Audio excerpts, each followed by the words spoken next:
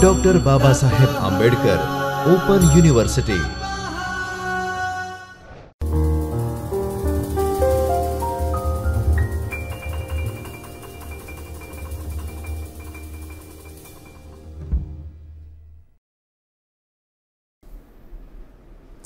Hello my dear students and my friends, I'm welcoming you all in the video lecture series conducted by the Dr. Babasaheb Ambedkar Open University, Ahmedabad in the Chaitanya studio.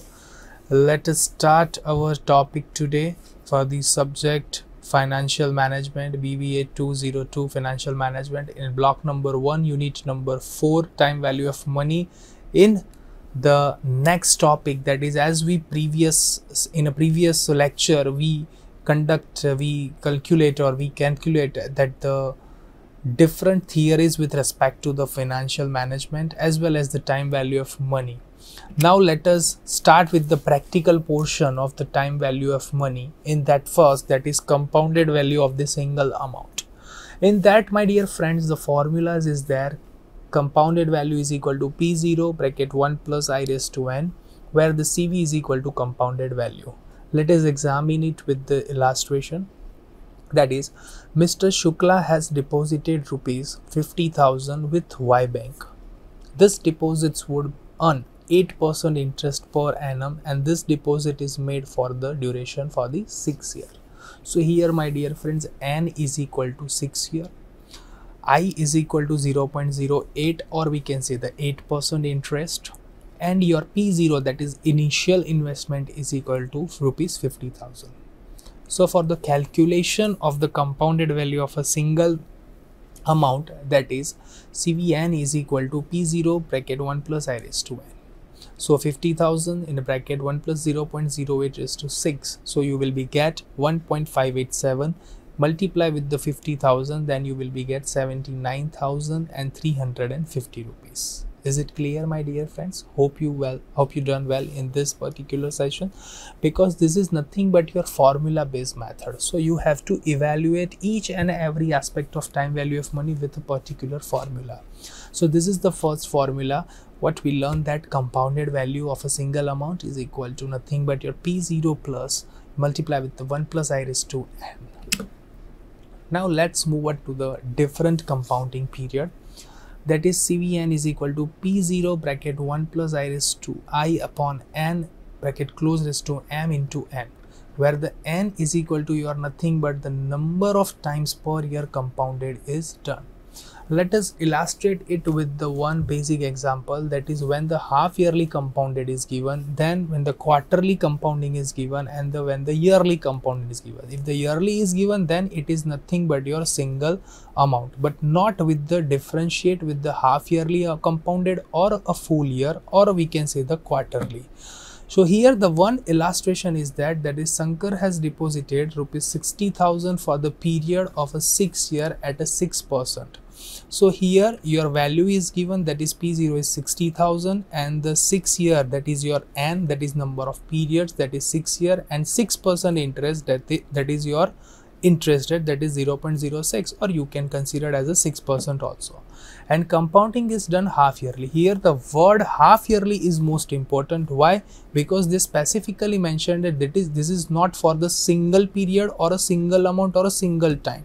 This is half yearly. That means you have to evaluate with the two different time, or we can say the two part, to determine the amount which is receivable at the end of 6th year. That means you have to evaluate it as a half yearly and after the 6th year. That means this is the one element that in a previous formula we considered the only n component, that is the number of year, but here the compounding is also done. So here the m is equal to nothing but your compounding. So compounding is done for the twice in a particular year. Why? Because it's a half yearly. So formula will be the CVN is equal to P0 bracket 1 plus I upon n into m into n. So P0 is equal to, as we discussed, that is 60,000, 1 plus I that is your interest rate, that is 0.06 divided by 2. Now question is, sir, why 2? Here you define the n and different m. So yes, my dear friends, here the typographical error, so we can consider it as a m, not an n. So compounding is done twice, so we can consider it as at a 2. and multiply with the 2 into 6, that is compounding for a 2 and total is a 6 year. So you will be get 85,560 rupees as a compounding at a half yearly on that different compounding period. Here the note is given, that is 2 time into 6 year, that is 12 years, and 6% divided by 2, ultimately 3%. Either you evaluate with this 3% also, or either you get this particular in a formula base also. So my advice to you all, that go for the formula and not go for the different logics, because formula is a strategified and mathematical expectations are there, so you will be get easily answered over it. Let's move to the different illustration in a different sense, that is when the quarterly compounding is given. In a previous, that is a half yearly compounding is given, and in this particular session that with the quarterly compounding is given. So there are the two different dimensions are there when we are considering the half year, and second is for the quarterly. So Shiva has the deposited rupees 60,000 for the period of 6 year at the 8%, and compounding is done quarterly. So here my dear friend, 60,000 is your P0, then 8% is your interest, that is 0.08, and 6 year, that is your N. Easily. Now question is quarterlies, then means sir, how much compounding is there? My dear friends, quarterlies for the 3 months, so ultimately there are 4 quarter. So P0 bracket 1 plus I raised to M into M into N. So here 0.08 divided by 4 and 2 into 6, because 6 years are common are there. So we will be get 96,480 rupees are there. Is it clear my dear friends? Yes or no? Hope you get well. Move to the compounded value of series of cash flows are there. In that first point, that is when the cash flow take place at the end of the year.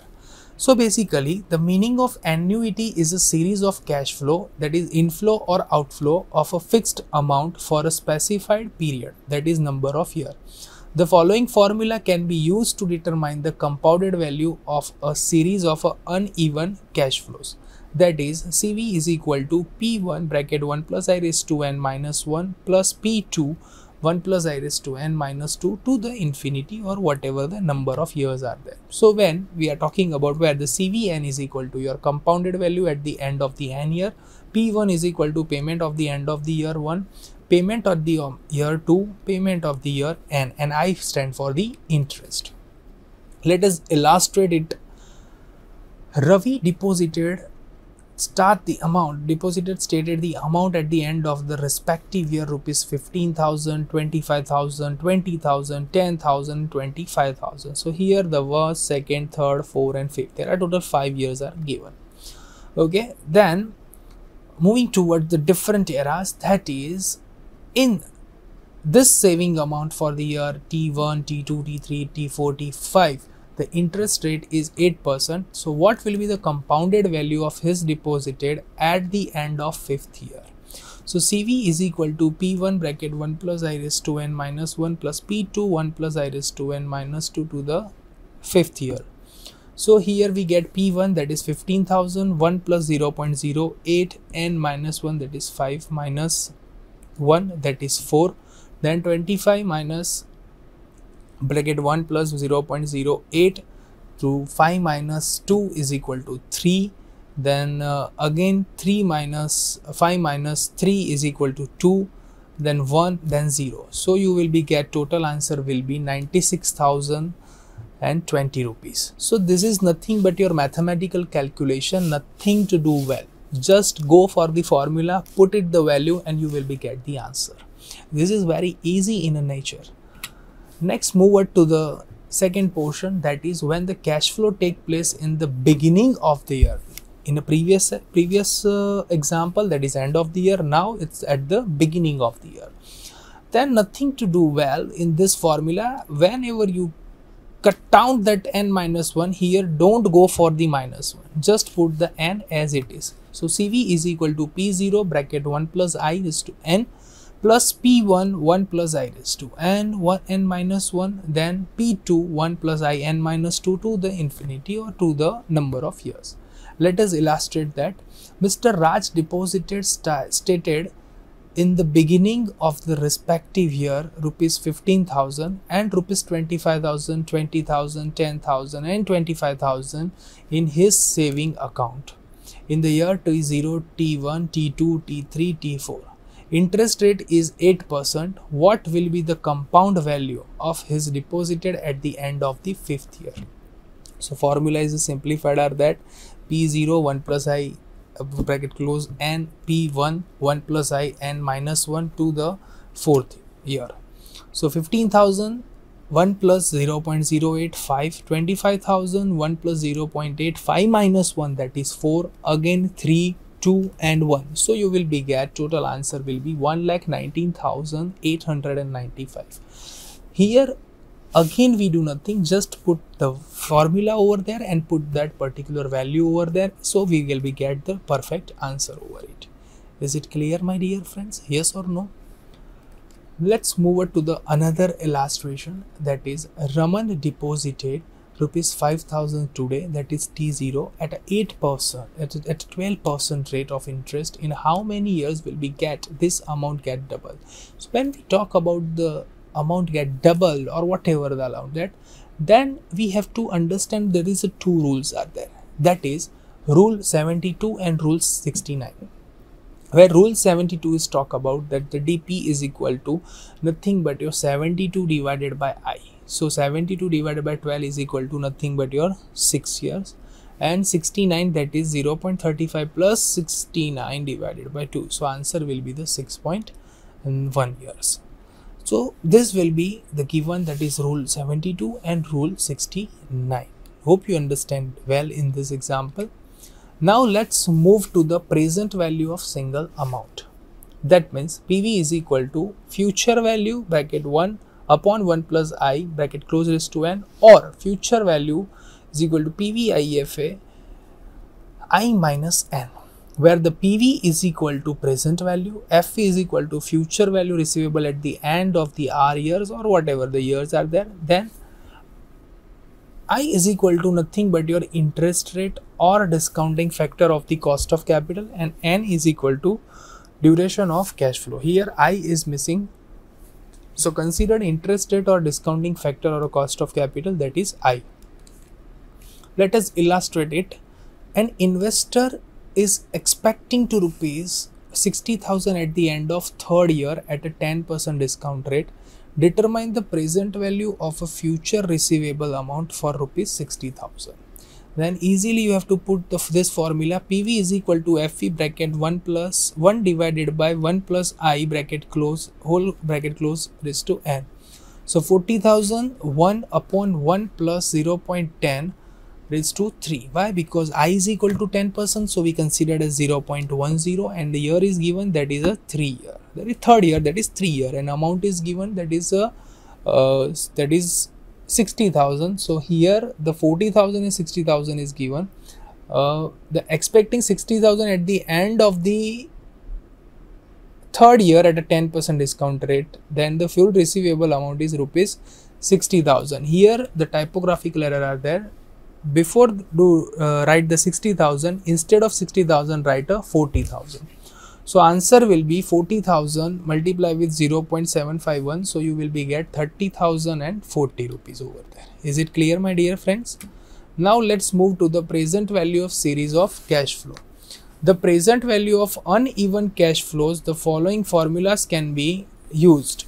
That is PV is equal to CIF 1 upon 1 plus I raised to 1, CIF 2 upon 1 plus I raised to 2 to the nth number of year, where the CIF 1 and 1 plus I indicates that the cash inflow at the end of the 1st year and the present value rate at the end of the 1st year, and so on. Where PV is equal to present value, CIF is equal to cash inflows, I is equal to rate of interest, and N is equal to number of years. Now let us illustrate it with this particular example.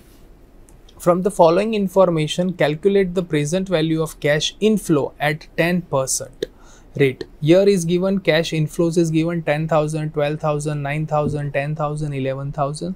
Nothing to do, well, you just put the formula over there, that is present value is equal to CIF 1 upon 1 plus I raised to 1 plus CIF 2 upon 1 plus I raised to 2 to the nth number of years. So here the 10,000 divided by 1 plus 0.10 raised to 1 plus 12,000 1 plus 0.10 raised to 2, then 9,000 divided by 1 plus 0.10 raised to 3, plus 10,000 divided by 1 plus 0.10 raised to 4, plus 11,000 1 plus 0.10 raised to 5. So you will be get 9090 in the first year, then 9917 in second, 6762 in the third, 6830 in the fourth, and 6830 in a fifth year.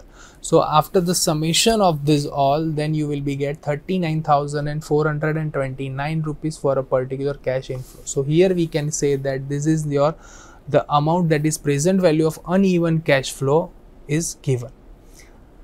Let's move over to the different second, that is present value of even cash flow is given. When the cash flow is same in each year, then the formula would be CIF1 bracket 1 plus I raised to n.